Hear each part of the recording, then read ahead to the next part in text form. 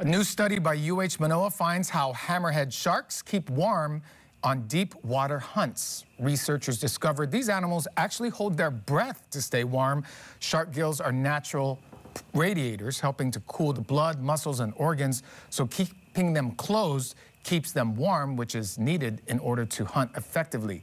Researchers say the sharks can hold their breath for an average of 17 minutes, but they only spend an average of 4 minutes at the bottom of their dives at extreme depths before quickly returning to warmer surface waters. Scalloped hammerhead sharks are not listed as threatened in Hawaii, but are considered endangered in other parts of the world.